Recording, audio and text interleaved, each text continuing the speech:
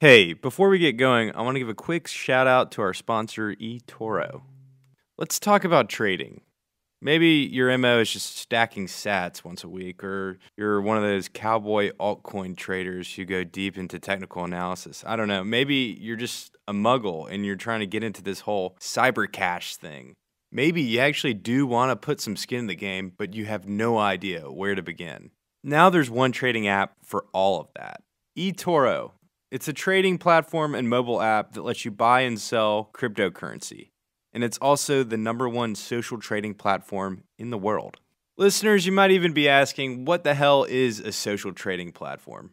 Copy trading is a feature that lets you mirror the actions of top traders on the platform. This way, you can learn about due diligence and all the other technical things it might take months to pick up on your own just by copying the behavior of the top traders on the platform. So head over to eToro.com and get started on your portfolio today. eToro, smart crypto trading made easy. Greetings, you listener. It's 2020. This is the Bitcoin Magazine podcast, and I'm Dave Hollerith. Today, I've got an interview with Kiara Bickers. She's the author of Bitcoin Clarity. Bitcoin Clarity is a book that sets out to explain the how, what, and why of Bitcoin. But it does so from the perspective of systems thinking. Basically, what this means is that Kiara sets out to take a holistic approach to analyze all the different parts of Bitcoin and explain each of them in the context of the network as a whole. I can honestly say the book is one of the clearest, best things I read about Bitcoin. She talks about how we approximate decentralization, how Bitcoin acts as a decentralized clock, and when information is and isn't valuable to understanding Bitcoin. And like her book, Kiara just brings a lot of perspective. I think a lot of us miss when we're, in the trenches every day, like trying to learn about this stuff. So anyway, here's my interview with Kiara Bickers.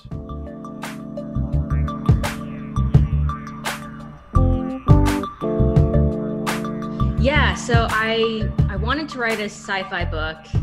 And I had all the characters planned out, and I moved away from San Francisco. So I felt that I was too close to tech. Like everything was tech in San Francisco, and I just needed a break.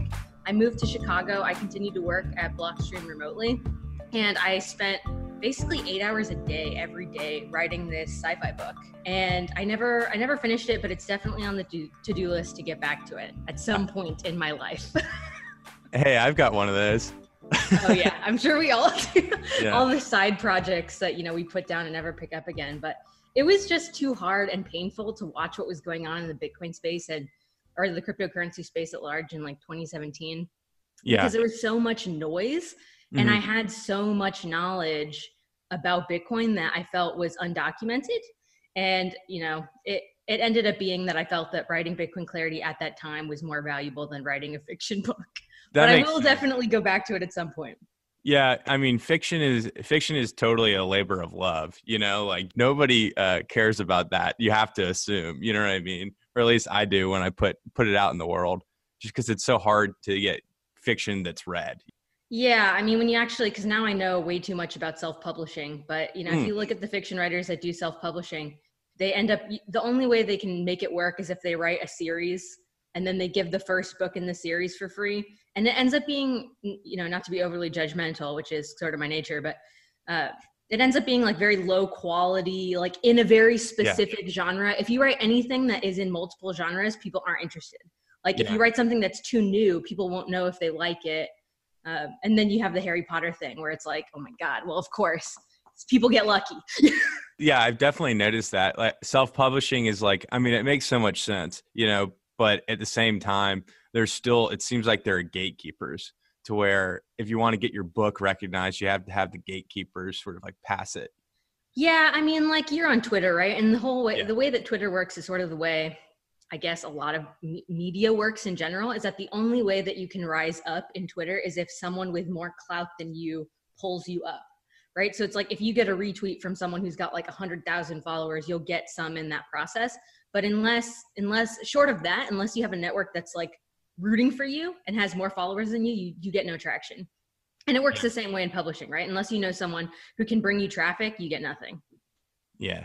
speaking of networks, so your Bitcoin book, Bitcoin Clarity, is different from other Bitcoin books that I've read. On the initial level, it's because you take a different approach. Can you sort of explain that? It's about systems? Yeah. So first of all, it's really nice to hear other people say that it's different than other Bitcoin books. Because for a long time, I was thinking that, like for the year that I spent writing it, I was like, this is different. This is different. But to actually get it into people's hands and be like, oh, wow, that is actually different. I feel a little bit validated in that way. So why is it different, right? Well, my background is working at Blockstream, at least for the past like 4 years now. And it's really a lot of technical developers there. I mean, it was a lot of Bitcoin core developers. Since then, a lot of them have left. But the conversations were so cypherpunk, so like protocol level. Like it was all about systems all the time. And, you know, it took me a while to really understand the way they think. But once I felt that I got that down, I started to see how they were perhaps having blind spots. Yeah. So what I wanted to do, and like what validated the idea that there were blind spots, is they all were willing to admit it, right? They're like, oh yeah, like we don't know anything about that. We don't know anything about soft skills. Or like when you look at things like mastering Bitcoin, it very much reads like the Bitcoin wiki. And, you know, if you have something to Google, if you want to learn about UTXOs or something, it gives you a very like micro, like a very small understanding of these concepts, but you're missing the whole ecosystem which those concepts evolved. So what I wanted to do with Bitcoin Clarity is I wanted to basically regurgitate the way I think, which is I think within context all the time, right? So I think visually more than verbally. So everything is illustrated. And then I think in terms of the structure in which every concept evolves. So when you're talking about blockchains, you sort of have to talk about cypherpunks. When you're talking about decentralization, you have to talk about like why decentralization was hard to achieve for developers. And once you have that understanding, it gives you the same level of appreciation that someone who's been in the industry for 10 years and struggled to build these systems themselves, because you understand how long it took to get there and what the intellectual hurdles were. Yeah, and that makes a lot of sense of how you structured the book, because you put markets and sort of like the idea of trading or interest in Bitcoin. You put that all at the end. Right. And this goes back to me starting to write it in like 2018, 2017-ish. What was everyone talking about at that time? Well, it was the price, right? And like, that's all anyone talked about. And I would hear stories of people like I went to a bar and like ended up getting into a conversation with someone about Bitcoin and Ethereum. Someone sold their house and bought Ethereum. Yeah. And like, you know, I didn't know that those were real people. And then I started to meet them on a day-to-day basis at that time period. I was like, this is nuts. Yeah. Like this is so not, because, you know, if you were in Bitcoin in 2012 or earlier, or maybe even 14 and earlier, it was very much a builder community. Like, what can you contribute? What can you build? And all contributions were sort of shared in the network, and like, it was all appreciated, and there was this camaraderie, and that really melted down by the time we got to 2017. So yeah, it's been a weird journey, but that is why I put markets at the end, because I felt that so many people focus on markets because that's ultimately what you want to know. Like, again, when I started doing stuff in Blockstream, no one ever talked about the price, but then externally, that's all anyone talks about. So there was this huge discrepancy where, yes, obviously the price matters because that's why we're interested in assets in the first place, but it was never what drew me in initially. So, I mean, it does at first strike me as a book for beginners. If you don't know anything about Bitcoin, you can pick this up and it's extremely helpful. Anyone who already knows a lot or has spent time in the space can also pick it up and get a pretty strong refresher and some clarity around a lot of topics. But I was curious about, it seems to me like you're not targeting investors as much. So I turned the whole thing into a video series as well, because it turns out people who buy books aren't the same people who want like one-on-one help. And totally. I've seen a lot more interest in investors and like people who have trading and are sort of like, I'm tired of trading. Can I get some help understanding what the hell I'm actually trying to do? Like those type of people are interested in videos and will pay more for it. But people who are interested in books, originally it was targeted for beginners, but like you said, basically I tried to make it interesting to anyone who's been in the Bitcoin space also. Like I try and drop historical references that you wouldn't really know unless you were there. Yeah. And, just because someone was in Bitcoin since 20, whatever, like for 10 years or however long, doesn't necessarily mean they remember all of that happened. Yeah. Sometimes you're head down working on a project and then like you miss sort of what's going on that year. Yeah. Trying to think of a good example. Oh, China banned Bitcoin again. Something like that. But that's kind of irrelevant. Can you think of another historical example that you mentioned, like SegWit? I mean, I know you bring up. I talked a little bit about SegWit. Like I talked only a little bit. That's a rabbit hole. Yeah, I guess there was one miner. I'm trying to think of what miner it was. That was like, was it Bitfury? I can't remember, and I don't want to throw the wrong person under the bus. Yeah. But there was basically some miner that everyone was ordering stuff from, and then it turns out they're like, oh, it's delayed. Then if you read, it's all in the footnotes of the book, so it's not in the body. But if you read in the footnotes, it talks about how when the government actually came storming into them, they made signs to mock their consumer. It was like they had these little hand puppets that like said like, why ship. And it was like all a joke about how they were taking consumers' money to supposedly ship out miners, but then they were using the miners before they shipped them. So yeah, I remember that. I'm not gonna drop the company name because I'm not positive about it either. Yeah, I can't remember anymore. So it's like it's all documented somewhere. A lot of this stuff that I wrote about had to be referenced from like forums. Yeah. At the time, like Bitcoin Talk or something. Yeah, it's funny. Not just in Bitcoin, like in general, all these like new histories of things that are being created since the internet. It's like the history's being documented on forums, basically. Yeah, it's actually quite a shame. It's quite a shame that, I mean, I'm sort of guilty of this too. I'm sure it's documented somewhere, but then people don't take the time to read the history. And then like every generation has their own new technology and they don't know the ones that came before it. So I guess what I'm guilty of is I recently just started reading about Visa.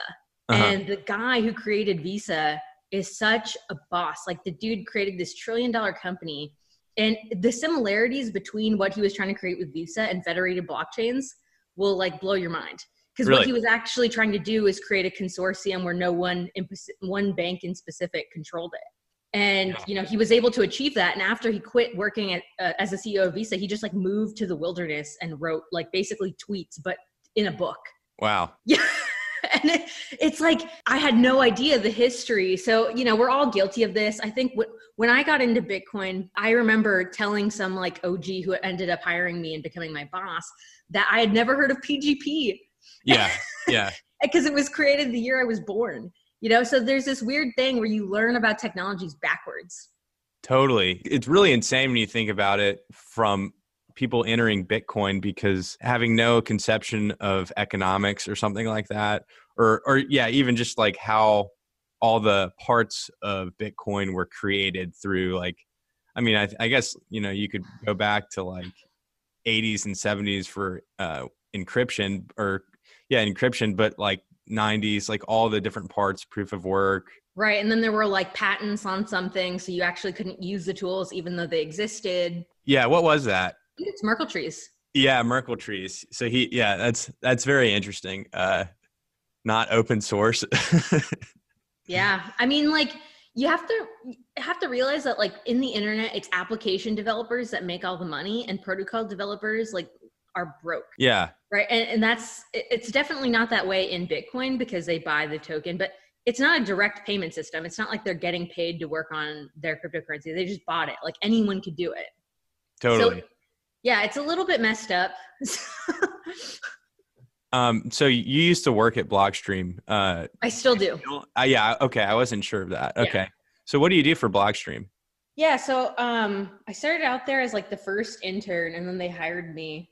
Nice. I think because I just kept ranting about Bitcoin and wouldn't go away. And then, I always joke about it. But I worked there as a system administrator. So it's like keeping all the computers nice and on. That makes sense with your systems approach to the book. So I want to just like dive into specific sections of the book. One section that I really liked, did a really good job of explaining decentralization, was the section on actually approximating decentralization. And you name the factors that dictate the scale of decentralization of a system. And the two I was most interested in are immutability and network cost. So basic argument about decentralization is that it's probably the most important property on the blockchain, and other properties emerge from it like censorship resistance, right? So we really want decentralization. The problem when it comes to the way we think about things we really, really want is we believe that if we can't measure it, we can't maximize it. This is very flawed and dangerous thinking, because once you try to measure decentralization, it's a bit, I relate it to security, right? Like you can't put a quantifiable number on how secure your house is. You can't say it's like 100% secure or 50% secure. You can only make generalizations or relative statements. So like a relative statement is, what were the two examples you gave? Network costs and immutability were the ones I was interested in. Oh, okay. Yeah. So network cost is one way that you can sort of measure the decentralization, how much it costs to run a full node. Yeah. And then also immutability is something that sort of varies based on how decentralized you are, right? So like if you're very decentralized, it should be immutable. As you push more towards centralization, you get censorship, which is totally that's the opposite point of what decentralization is trying to achieve. Yeah, and you mentioned that you didn't include it in the original scale, immutability, that is, because it's so similar to censorship resistance, I guess, or just censorship in general. So it's interesting that you point out how costly decentralized systems can be. Can you sort of give me an understanding of reasons why? I mean, essentially it's proof of work as an example is costly. So not every system needs a proof of work mechanism. Can you give me an example of something that should definitely not be decentralized, and then something that maybe Bitcoin or outside of Bitcoin that should be decentralized? Cool. Okay. So I'll put my belief out here on the table, and it's definitely something that's debatable. Like if I am hit with new information, I would change this belief. But currently my belief is that decentralization is really, really hard. Yeah. And that currency is the killer app for blockchains. Everyone wants to put everything on a blockchain, or at least that was sort of what the past 2 years have been, right? And I think people are sort of wising up to this because of how difficult it is to put things on a blockchain, being that it's immutable. Like imagine trying to update protocol stuff while you're in this decentralized environment and getting all the nodes to upgrade, and then it's just a mess. Mm-hmm. So an example of a bad idea, which would be trying to put Uber on the blockchain, right? And to me, even, dare I say, putting social media on a blockchain would probably, I've gone back and forth on this because I'm so I would love a platform that was censorship resistant, but the problem is moderation a form of censorship, self-moderation? So let's say you delete a tweet. Did you just self-censor? You can't do that in a mutable context. Yeah. Right. It's you want payments to be irreversible until you want them to be reversible. So how many times have you made a payment and say okay, this is the first time I'm working with this contractor. I'm going to pay them, but if they don't deliver, I'm sucking my funds back. Yeah. This is the heart of immutability that you pointed out. It was the fact that this is kind of the first time in history that we have a digital record that cannot be changed at all. Right. And that's potentially actually very dangerous if we're overly naive about it. Yeah. And you say that we probably have not realized the full implications of that. Can you sort of unpack that a little bit more? Okay. So we mentioned that I wanted to write fiction, right? So I think in very sort of futuristic dystopian ways. And I think also that's just an exercise of adversarial thinking over the long term. So blockchain, Bitcoin is relatively new. It's very clear that the market doesn't understand it because most of the people don't do simple things. If they understood it, they would do simple things like not reuse addresses. They would take their funds out of an exchange. The vast majority of traders, not necessarily Bitcoiners or people who are in the crypto ecosystem, but just traders, are not holding the underlying asset, and they don't really care what it is, right? But, China exists, and they're a country that is very totalitarian, or maybe authoritarian is a sort of less extreme way to phrase it, since they do have some capitalist tendencies. Yeah. But if you look at things that smarter people than me are saying, so when I look at Elon Musk talking about AI, he talks about how if you assume any rate of growth of technology, any rate of improvement, eventually you will get a computer that's smarter than a human, right? And if you allow immutable systems to sort of coexist in this environment, you're giving up an opportunity for data to live forever in this environment where we no longer control what's being created. If that, there's just so many different speculative things I could say. Yeah. Right. And when in Blockstream, even we're having a lunch, just a casual lunch, and I'm not going to name which guy said this, but he's a good guy and it was really funny, but he just said it so casually. It was a developer who said, oh yeah, in the future we'll have land that's basically controlled by the decentralized AI. So of course there's nothing that could go wrong there. Yeah. I don't even want voting to be digital. How would land be controlled by a decentralized AI? Like, how would that work? So there'd be a decentralized AI that you could not I guess stop. the more interesting question is, how could it not? If this is the direction that we're going in, Right. where it's like, oh yeah, you can, like, I think about the blockchain or as Bitcoin as digital land already in some way. Yeah. Right? You're just trading back these little parcels on this register. Now, I have really tried to wrap my head around tokenized assets because, and this is an unpopular thing, I think that's in the book, but I don't understand how, okay, with Bitcoin, the value is in the blockchain, right? We're transferring Bitcoins on the blockchain. I send you money, you send me money, and that's all UTXOs and this history that's linked together. Once we start saying, okay, this thing on the blockchain represents this. Yeah. I don't know how you do that, right? Because all I can say is I don't think it represents that anymore. But if you have like, some swarm of drone controlled AIs, then you just enforce it. You just do what the government does. You enforce your policy with force. Oh my God. Right. And so it's like, I'm not going to live when that time comes around, but people will wise up to what blockchains actually are. Like right now, we're still in the hype phase. People are still understanding, but people who have been in this industry for as long as it's existed, they know what it is, and certainly people who like, I used to go to events in New York and stuff and just see how there's kind of like an arrogance at larger companies like Intel and stuff. But now they actually understand it. Whereas before, I think everyone was just sort of like talking about it. We need the blockchain. Right, my blockchain. I think it's like, oh, my blockchain. It's like, they know what it's not good for now. Decentralized AI controlling land. That is absurd. Real quick question about the title. So I could be completely wrong here, but is that a reference to Zen and the Art of Motorcycle Maintenance? No, I read that book and it bored me to death, unfortunately. No, I wanted to write. So one of my favorite books up here is called Beauty, the Value of Values. It's like no one's ever heard of it. It's written by some guy out of like UT Austin and he like writes poetry or whatever. But he makes this really elegant case for the necessity of beauty. And I saw that the way he saw the world and everything about his mental models reflected the way core developers see Bitcoin. They look at this system as something that's elegant and simple. And like, that's what makes it so compelling. Yeah. So I wanted to title it Bitcoin, the Value of Beauty, but I thought that was a little too feminine. So I was like, great. A female writes a book about Bitcoin and she's just like ranting about beauty, like how niche. But no, I ended up deciding to call it Bitcoin Clarity, mostly because that's how I felt as I was writing it. I was like, finally, like Bitcoin without the hype. When we met at the Bitcoin 2019 conference, which was 6 months ago, the main thing you had talked to me about that you were trying to explain was the trustless time chain section. And that seems like that gets into what you're bringing up about a lot of the developers and that they see Bitcoin in a very different way than most people see Bitcoin. Because they have to, otherwise they'll break it. And, I can't claim to know how developers think in all ways, but certainly they're doing something that they view as potentially risky. Right? Like if the state were to decide that this thing should be illegal, like they're taking a huge risk in putting their neck out there to be public about who they are and what they're doing. So, I have a lot of admiration for developers, and certainly there's a huge delta between my level of knowledge and their level of knowledge.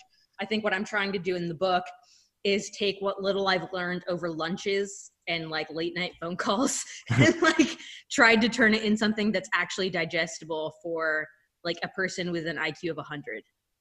I think you do that well, but actually getting into the idea of the trustless time chain, can you sort of explain that concept? Yeah. So for context about the book again, so when I decided to write the book, I was in Australia with a couple guys who had already left Blockstream, but they have contributed and one was a developer and all that stuff. And we were talking about potentially writing a better book, right? And obviously they have no interest in this. Like they play video games and like do developer stuff. Developers don't really write books usually.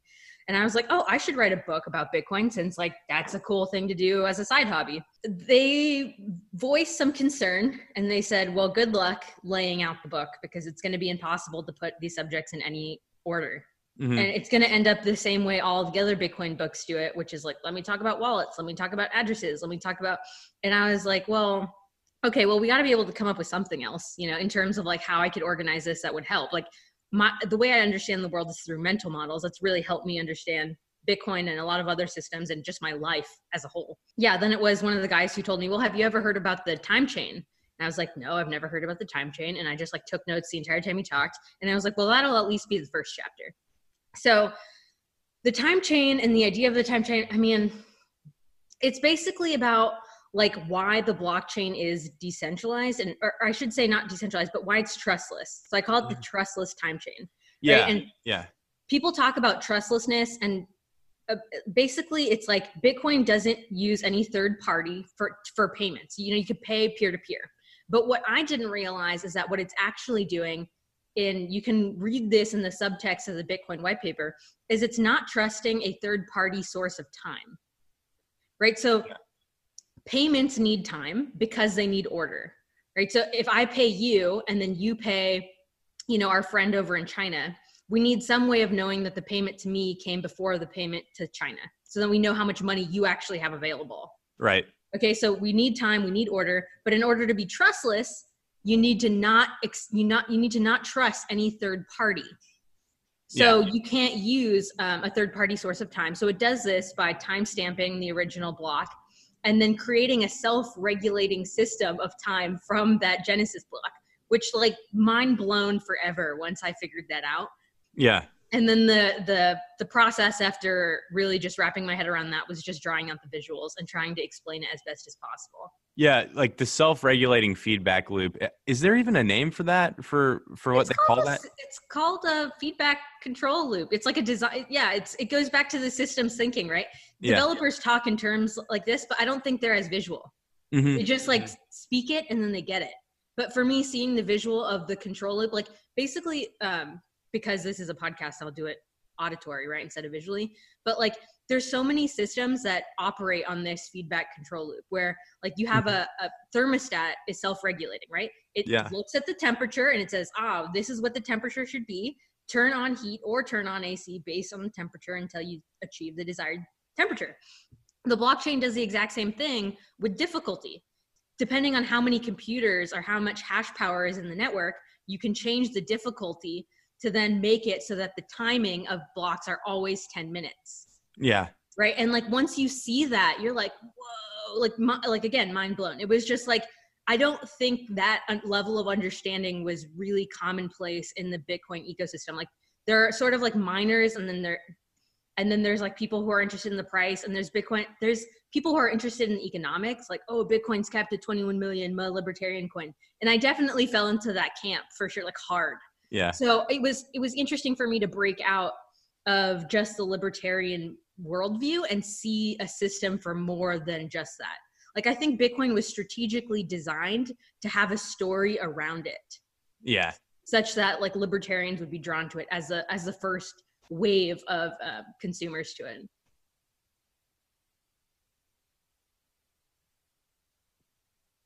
Yeah, that's interesting.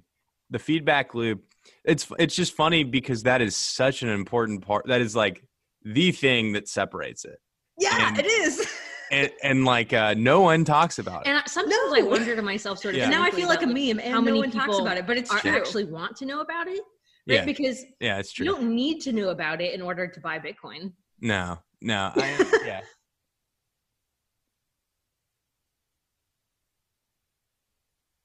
That gets to another thing about your book about the potential reader, is that it's for someone who actually wants to understand how Bitcoin works. You have a big, I mean, you don't say knowledge is power, but you have a big section at the end about valuation and how important it is to have information to value something, which is like just tangibly, that's a great point.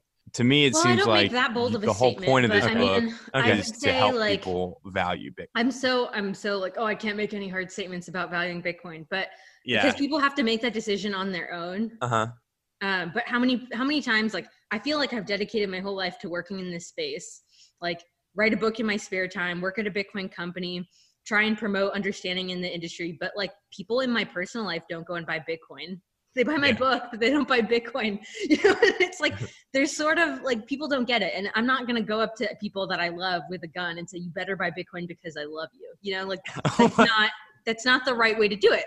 Yeah. I kind of wish someone would have done that to me, but I just have a fundamental problem with that. So I mean, I end the book by talking about how value is created through companies and in capitalism, right? It's like, I think one of the big problems for me when I look at holding Bitcoin and moving into the future of like, if there was ever Bitcoin dominance, is that, with cash, there's inflation. And yes, that's a bad thing because it removes the value of your cash, but it's also admittedly partially a positive thing.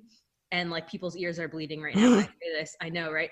But because it incentivizes rich people to move their money, because without moving their money, it will evaporate, right? So if you have really wealthy Bitcoiners that are like, well, I could start a company or I could just wait a year because then my money will 10x, that is a halt in economic growth entirely. So I hesitate to root for Bitcoin dominance in that regard. I think there's probably, like, even if you look at Hayek, he talks about private money and he says that the private money that will win out is the most stable currency. Price stability. So the most stable currency, that's his prediction, right? He couldn't predict cryptocurrency, but he did predict private money, which is pretty damn close. Yeah. And Bitcoin is not that. It is deflationary after we've, mined all the coins, and then it just gets into a process of people losing them. Mm-hmm. So when you hold Bitcoin, what's the mentality behind that, right? Like, I think for me, my experience has been, and I hold very little Bitcoin, but it's just like, I guess I feel like it's kind of boring. To just put it bluntly, it's like, well, now what? It's not, you don't produce value by sitting on something. And that's actually a really psychologically tormenting thing. For anyone who's creative, or for anyone who's entrepreneurial, for anyone who wants to contribute, it feels like bad. It feels like wrong to just be like, well, I can't do anything, guys. My hands are tied. I have to just sit on my money until it grows. Like, at least with other industries, you sit on a company that produces income. You sit on real estate that has rental income, right? Those things are contributing something to people's lives in the real world. Now, Bitcoin has its value. I'm definitely not removing that. Like, I think there are properties of the system that make it valuable, but I think in order to be realistic, you have to realize that most people aren't using those properties. How many people that are using Bitcoin peer-to-peer? And like the killer like, what would actually make Bitcoin really usable is if governments collapsed. Now, I'm not going to advocate for governments to collapse. Like, that's so shitty. Like, that would be terrible. So, in a weird way, it's been really hard for me to make that argument clearly because there's so many caveats. It's like, yes, Bitcoin is awesome, but like, please to God, let's still have some civil stability. Because it looks like that's sort of shaking right now. Oh, no, stable. Yeah. Okay. What it sounds like you're bringing up, you were saying like that you think that Bitcoin should be exchanged more. No, I don't. So I don't think that that's useful for Bitcoin because so one of the core arguments that I make in the book is that fees are going to have to go up, which really sucks for Bitcoin's usability because nobody understands why fees exist. Yeah. I feel like if people understood why the fees existed, they would be thrilled to pay fees. But instead you get people like, the Bitcoin Cash sort of team like vilifying this idea of fees. Mm-hmm. Because fees need to exist on Bitcoin, I really don't want to spend Bitcoin that much. Mm-hmm. And Peter Thiel said this, like, I think he started PayPal only after Bitcoin existed. I think that's right. But basically he said, PayPal was actually trying to start a currency at the origin of PayPal. They failed at starting a currency and they did okay at starting a payment processing platform. Bitcoin is trying to be both a payment processor and a store of value. And it's sort of failing at being a payment processor. Like, it could work with Lightning. Like, I'm really optimistic that it could work and that would change a lot of my views. But, it's really hard. Like, it's hard because, like, as Bitcoiners, we're very adversarial to companies that are third parties and process payments. But the amount of value that those companies actually add, like mediating disputes, is a huge amount of value that they add. Yeah. Like, I think there's a space too where Bitcoin could improve for payments in a lot of ways and not have to be like something that's like Visa. Right. I think that's like a big mistake, is that people compare the different transaction speeds, which makes sense just to understand their proportion. But then they say, oh, Bitcoin's so bad compared to Visa or something like that. And it's Right. like, It's like you're comparing fish to monkeys. Like they're not the same thing. yeah, Lightning is really interesting in that regard. There's a difference between belief and what you see happening, I guess. From what I understand is you believe strongly in the store of value as Bitcoin's, or at least that's what you see now is like pretty much what people are using it for, which is like pretty obvious to me, I guess. I mean, I would make an argument for that. And I think like the way that I explain this, I don't know if I do a wonderful job in the book, but basically like I try and look at things as if I'm like a biologist, right? Like I'm looking at these systems as they're evolving. Mm-hmm. I try not to, because if you get into like, oh, I'm a Bitcoin believer, it makes you very tribal, right? Totally. So if I look at this like, oh, like I'm a biologist, I'm simply observing what's happening, you can be a lot less judgmental and you miss fewer things, I would argue. When I looked at Bitcoin and Bitcoin Cash, I mean, at the time of that fork, there were a lot of people who were not sure that Bitcoin was going to win out. Now, I was pretty sure, but like I knew people that sold all their Bitcoin for Bitcoin Cash. Prominent people. Yeah, and we're in bubbles, so we don't know. Yeah. And also people aren't likely to post that publicly because they don't want the hate. I bet there's politics involved in that too. Yeah. So people would tell me that in private, and it was shocking to me that was the case because, like, as such a Bitcoiner, I was like, how could you possibly believe that? But to sort of explain how I think about this, like, I think about systems as like with this mental model as if they were evolving, meaning that when Bitcoin evolved, there was nothing like it, right? So it came at the crash of the 2008 financial collapse, and it was asserting itself as a store of value because it was scarce. Now it's clearly very volatile, but it's scarce, right? And of course it's going to go from zero to something because no one knew what it was. So you're going to have a huge volatility there. But Bitcoin was also a payment processing platform, but it evolved where there were so many payment processing platforms. It was already competing with, the banks that do that. We have Venmo that does that. You could argue that Venmo is sort of more peer-to-peer than Bitcoin. It's obviously not trustless, but it's like it has the consumer feel. So when you're looking at Bitcoin versus Bitcoin Cash, it's sort of like, well, should Bitcoin be a payment processor? Because we kind of have a lot of payment processors that are better than it. Yeah. We don't have a lot of currencies that are better than Bitcoin. That's the core of the argument. Right. And you could do the same thing for the Ethereum community for people that are interested in that. Right. It's like, how many different platforms do you need for smart contracts, bro? Like how many? Is it like 3 good enough? No, you need like 20. It feels like every year they're coming up with a new platform for building smart contracts. And it's because the systems are, at least to some degree, hard to update. So when they get a better idea about how to improve the system, Ethereum, it's very difficult for Ethereum to go back and then just like change the entire way Ethereum is built, right? As we're seeing, as they're trying to move from proof of work to proof of stake or whatever. So instead, someone goes, well, I'll just beat you to it. And I'll like create a new smart contract platform. And then I'll pay my customers to join my platform. And honestly, that's what Ethereum did with Mastercoin. Because I think it was Mastercoin, right? They were supposedly a smart contract platform and they didn't want to upgrade, or they wanted to upgrade slowly, and Ethereum beat them out. So it's like, looking at the evolution of these systems is super interesting to me. Well, so like to see people just constantly trying to come out with a new and better thing, that's sort of like all cryptocurrencies since Bitcoin is like, oh, there's some problems here. Let's make a new version of that. Right. Or like, let's address a new thing too. In valuing Bitcoin, how important is information to you? When does information stop being important? Okay, so I have a section in the book where I talk about like how price changes. Like any information can change the price of things. So now I'm looking at this system as we're all a bunch of nodes. So like every human that knows about Bitcoin and is potentially going to buy Bitcoin is a whole bunch of nodes in this cybermind collective, right? When information hits the cybermind collective, then we all go, oh, we should buy or sell. Right. So that's the mental model that I'm thinking about this in. There's information like in the early days of Bitcoin. If one of the developers on IRC said the term vulnerability or bug, you would immediately see a price change because it was almost as if it was automated to make trades based on future or potential reported bugs in IRC. Wow. Yeah. And like now it's totally different because now everyone's getting their information from different sources. And like, one of the things we do at Blockstream is a data feed, right? So we do, the fastest price information that you could get from all the exchanges. Certainly bots, you can set up bots to trade on that information, right? And like I'm not making a criticism of that. I would argue that sentiment matters way more. Yeah, So you I can would look too. at things like news, like you can look at specific articles, but why bother when all of that is embodied in sentiment? Because the second a news article hits, positive or negative, everyone's going to be on it, like flies on a dead animal, like on Reddit, or excuse me, not on Reddit, on Twitter. Yeah. So, and then I even was just reading, this guy actually brilliantly decided that he would trade based off of the searches of Google. So you could do he automated his trades based on Google Trends. And I don't know, when he bought and when he sold, but basically it was just like, if people were searching about Bitcoin and how to buy Bitcoin, that's when he would make his trades. That's interesting. Yeah. And he it worked to some degree. Right. And there's a ton of different ways to do this type of stuff. You asked how important is information, or what information is potentially important.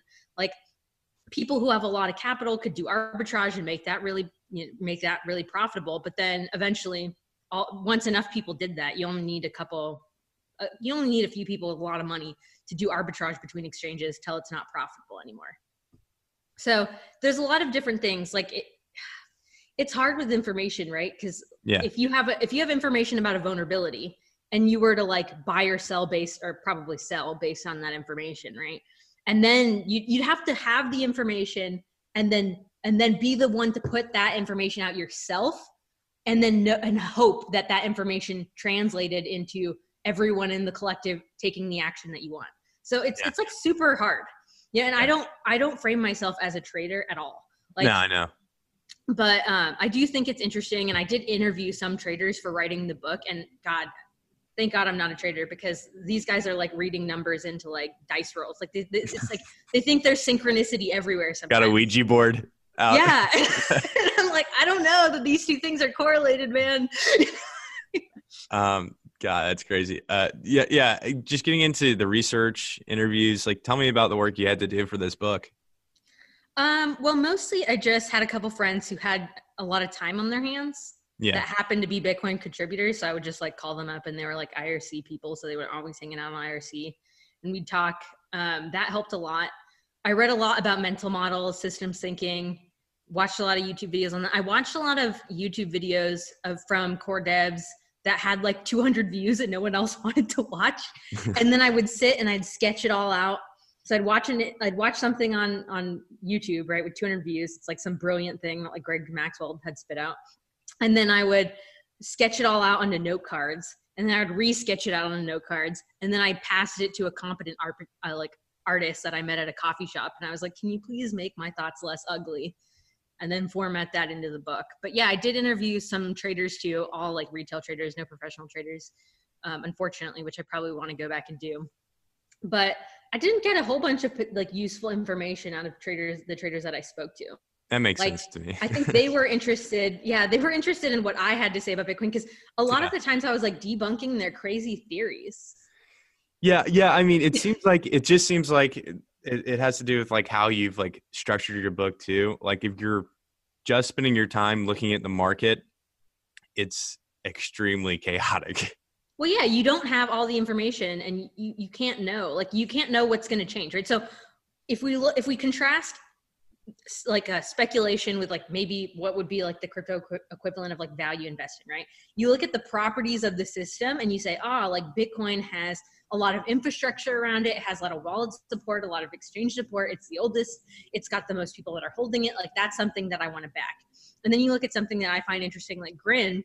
Oh, this is even more private than Bitcoin, but it has less infrastructure, yada, yada, yada, yada, right? So on that basis, you could say, well, maybe I'll put some money into Bitcoin, some money on this other cryptocurrency that no one knows if it's going to succeed or fail yet, right? But when you're looking at sentiment, or when you're looking at Twitter, rallying, hype, noise, that's all immediate trading stuff. And honestly, most traders don't trade on sentiment. The ones that I was talking to from TradingView, they're trading based on support lines and resistance and TA lines. people. Yeah. They're all just looking at the charts, which I don't do because it's way too complicated. It's more time consuming than you would think. And it goes back into that, what value are you creating, trying to profit? It's not in my nature to try and extract profit off of ups and downs or volatility of an asset. I like to create things. Me too.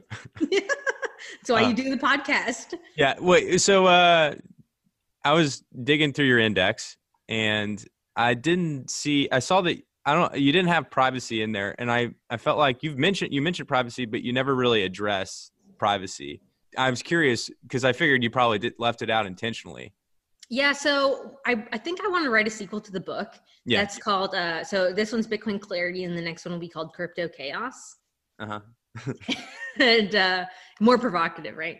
People love shit that's provocative. But I think what I want to do there is talk about like different types of cryptocurrencies that are potentially interesting, or even stuff that's going on in cryptography and then applied to cryptocurrency that's interesting. Yeah. You know, in order to do that visually in the same way that I did in this book, it's going to be a little bit more advanced. It's going to have to be if you're going to if you start talking about cryptography and privacy. Yeah, like in order for me to explain even something CoinJoin, but like visually, it takes like more of the page. So it's like I have to be more strategic about how I do it. And I do think privacy coins are some of the most interesting use cases for new cryptocurrencies, just because there's stuff like, because Bitcoin is hard to update, you know, you can't put crazy new shit in there, you know, like you can't, because people would reject that. So you do have to sort of maybe the statement is starting altcoins is generally bad, but I don't know. I still find it interesting. Like it's hard for me to even criticize altcoins as bad because there's so many different things that people are doing in the privacy space that are so cool. And I don't know when the hive mind will realize that it's cool. Yeah. I mean, privacy is one of those things. It's kind of like insurance. You know, digital privacy is kind of like a new insurance that like a lot of people aren't aware of, I think. So I was reading this paper about the Lightning Network, actually. And they use this term that was like really funny, which is economically irrational, which that's like a weird term because it makes perfect sense and is clear from an economic standpoint. But like anything that is not about like making money is essentially economically irrational. And privacy in a lot of ways is one of those things. It's just like another human need. It's just not an immediate incentivized thing, which, you know, in a lot of crypto, that's what is working. Yeah. I mean, okay. So I'll say a couple things about this. So the way that I think about privacy, which isn't in the book and will probably be in the next one, is you can implement privacy at the protocol level, or you can have a system that requires users take actions that then generate them more privacy or produce them more privacy, right? So if you do things like, you know, not reusing addresses or all this stuff that everyone always says, there's a bunch of things, even if when you send Bitcoin at the current exchange rate. So if we're talking in dollars and then I send you $10,000 worth of Bitcoin at the time where that exchange rate made it $10 or $10,000, that's going to be, chain analysis is going to look at that and know that I'm in America and like know exactly what time I sent it based on the existing exchange rate. Like, there's all kinds of things you can do on Bitcoin to preserve your privacy, but they're complicated. Really complicated. There are things you can do at the protocol level, which are complicated, not for the user, but then for the developers. Yeah. So yeah, like I think the other thing that I want to say about that is like my background, at least before I got interested in Bitcoin, was studying economics, and I would just listen to Mises Institute podcasts till no end.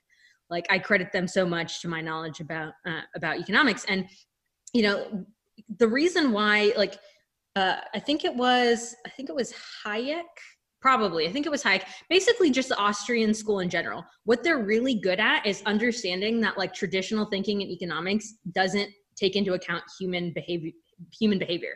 Yeah. So like things that would bother an economist or a classical economist is that if you raise the price of something, it actually increases the demand, right? And like that's not how most people trained in that study think. So when you apply that human behavioral understanding to Bitcoin or cryptocurrency, you have to think about like, well, what would be? It's so hard because it's so hard. What would be the driving factor that would make people care about privacy? Because for all intents and purposes, people don't care about privacy. Yeah. Like, I mean, they should. We can say they should all day, but yeah, but that doesn't matter. You get the repercussions before you understand the value, I think. Yeah, no, I totally agree with that, and then it requires long-term thinking. Yeah, and we've never really experienced. I mean, we have seen instances in the past of how it's bad if you don't have privacy, and you know your data can be used and stuff. But we haven't had enough time really to understand like how important it is. You know. Yeah. And I mean, it could be that it never is important in our lifetime. Like, we don't know. Like, it all depends. Even something like Bitcoin, right? When you speculate on the future price of Bitcoin, well, that's all pretty much dictated by what the central bank decides to do. If the central bank decides to shoot itself in the foot, then yeah, Bitcoin's really valuable. And you can look at trends and say, like, well, maybe they have a history, they have a pattern and practice of stupidity, so they'll probably be stupid in the future, thus Bitcoin, right? But it's harder to do that for privacy because, like, it would take a lot in order for people to really care about privacy. But look at Bitcoin's initial use case with the Silk Road, right? That was when people thought Bitcoin was private, that was what they used. Yeah. And now, like, we have so many alternatives. Now, I don't even know if there's an alternative to the Silk Road. I don't follow that. I'm sure there is, and I'm sure they're not using Bitcoin. There are a few, but yeah, everyone's still using Bitcoin. That's the crazy thing. That's insane.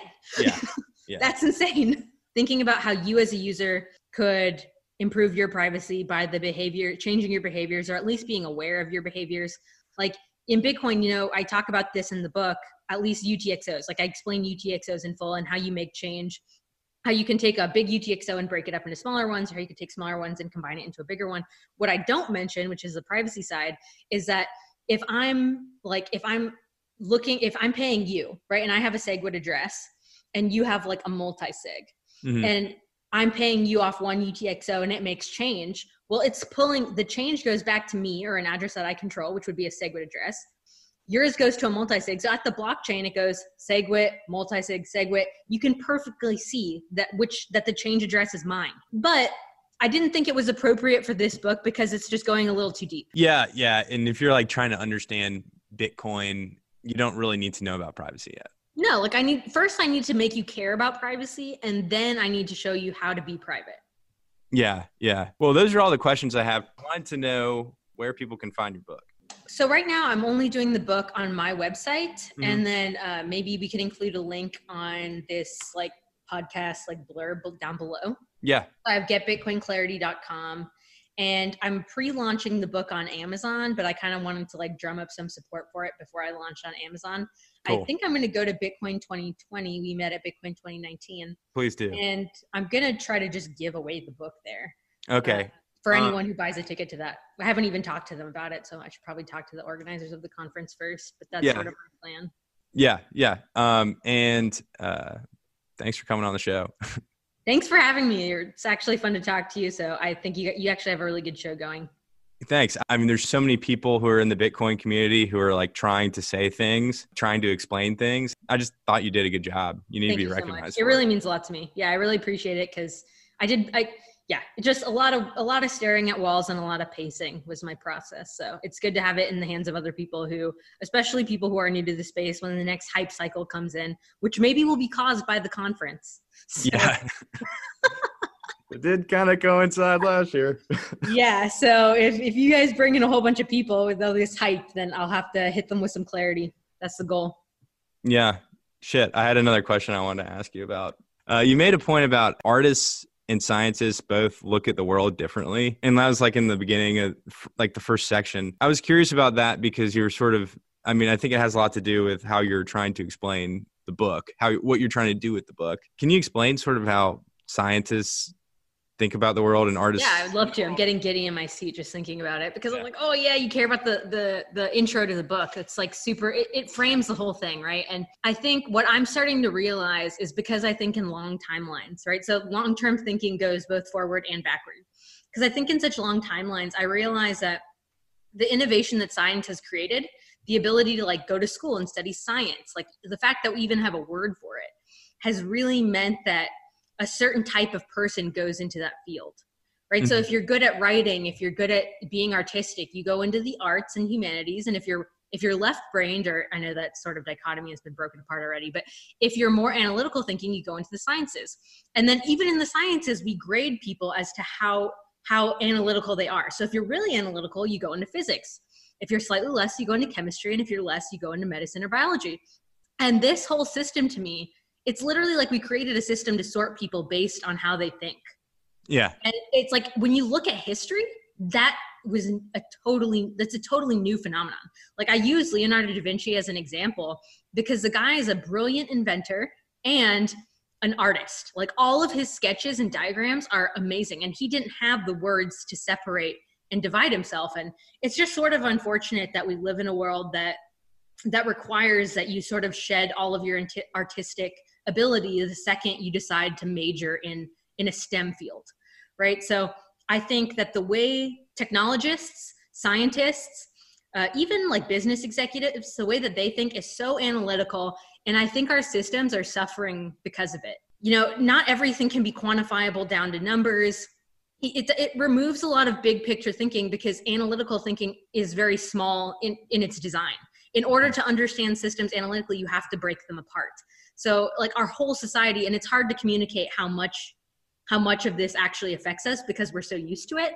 But I think, you know, how you integrate people who are artistic into the sciences is really, really hard because I don't know how you solve this problem. I mean, for me, I have a background in developing, but like I never went to school for it. I think if I had, it would have just suffocated me. Yeah. I have a background in English literature, so but I agree with what you're saying. But like I became totally fascinated with this kind of area once I just kind of had another way of going at it, you know. And I consider myself farther on the artistic side than the scientific side. The actual trait, I think, is called trait openness. And then, you know, like when you look into psychology, there's different ways to measure how creative someone is. But you know, it's like if you get a really creative person in an analytical field, you know, they can create innovation, but so much of it is day-to-day grind that there's just not there's not a lot of room for creative thinking inside of building systems. You know, it's pretty challenging. So yeah, I feel that I'm an artistic person. Like I mentioned, I wanted to write fiction originally. I just felt that I had something to add when it came to Bitcoin because I had been working in the space for so long already. So that's what I did instead. But hopefully the goal, at least by us talking about this now, is to get people to understand that like just because you're analytical thinking doesn't mean you can't like write poetry. You know, like just because you build systems doesn't mean you can't, you know, be eloquent or paint, right? And I think that trying to blend as much of your creativity into the things that you build is hugely valuable. Like look at Satoshi. Look at what he did with creating a system. He took things that were not meant for what he built. Like all of his influence culminated in building Bitcoin, but it was like he took pieces that no one would have thought to pull together. That's creativity. And when you're really creative like that, it can be hard to describe what you're doing to people because you're building something that's new. Yeah. And like investors don't really understand that. So yeah, we have all these systems in place that make it difficult to be creative and to be analytical. But I hope that, you know, for people out there who feel that that they have both capacities, that they make the best of their abilities, because it's definitely a gift. Artists go in the lab rats, go outside or something. I don't know. Yeah. Talk to people, you know? Go to a rave. Yeah. Well, anyway, thanks again for coming on the show. I think that's a good way to end it.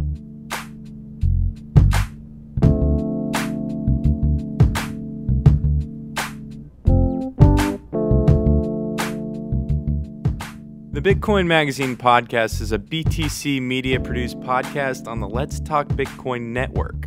You can find us on Twitter at Bitcoin Magazine, and you can find out about other engaging shows we produce by subscribing to our feed on iTunes, Spotify, or wherever you get your podcasts. Thanks for tuning in. See you next time.